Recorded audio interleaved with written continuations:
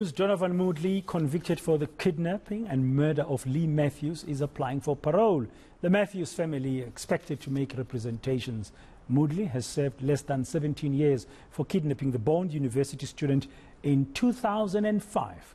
Leigh Matthews' parents doubt whether Moodley has shown any remorse. Senior reporter Barry Bateman, following developments, joining us in the studio now for the latest. Good afternoon, Barry. Tell us, why are the Matthews family opposing Moodley's release?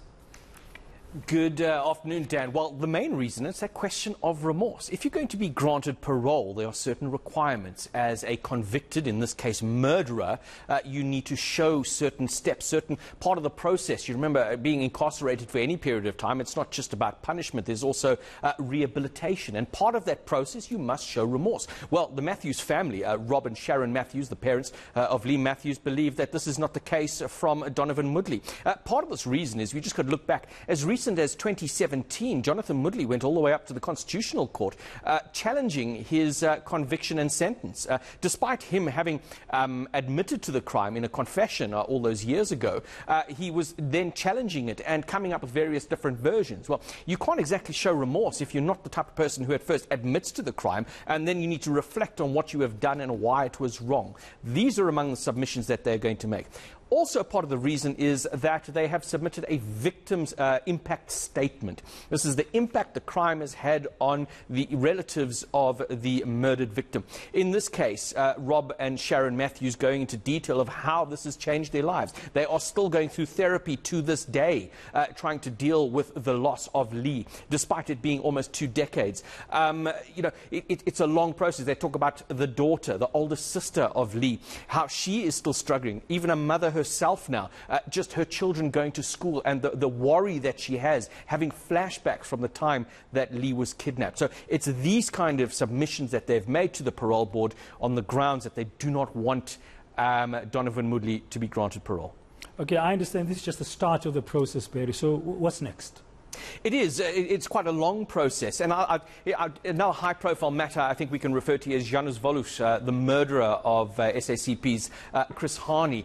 He was convicted of murder as well. So in a case like this, the matter has to go all the way up through a significant process. It's not decided on at the level of the parole board. I think I just want to reflect on why is Donovan Moodley eligible for parole? Well, he served 2/3 of his life sentence.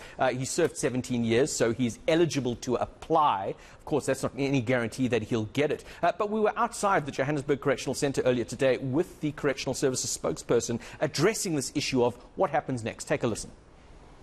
As Correctional Services, we can confirm that there is a session underway where Donovan Moodley, who's serving a life sentence, and the Matthews family, who are the victims to an offence that Mr. Moodley committed in 2004, are doing what we call oral representation.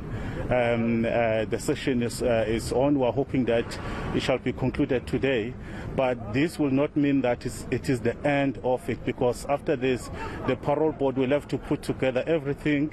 That profile will then have to be submitted before the National Council for Correctional Services, which will still have to dissect each and every piece, every statement in there, and make necessary recommendations, which will then go to the minister for the final decision to be made. Why is it so? Here we're dealing with someone who was sentenced to life, and all lifers' decisions go through that rigorous process, so that at the end of the day, should a person be placed out, we know exactly that we've done everything possible and that the risk is indeed diminished, and that that person will not be a danger to society. Hence, it's important that it has to go through all these phases, so that at least as Correctional Services will know that whatever that we had to do in terms of rehabilitating the inmate and processes in place in processing in taking that person through have been done. So as a department, we'll allow these hearings to go all their way. In case we don't get to finish them today, we'll not rush it. We'll allow it to be done,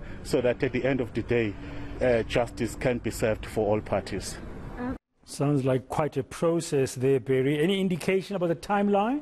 Unfortunately not, Dan, and that's the difficult one for the parents as well. They've gone through a lot. Even the fact that they have to be at this parole hearing, they say, is a concern for them. They'll have to wait at least a few months before they'll get an outcome.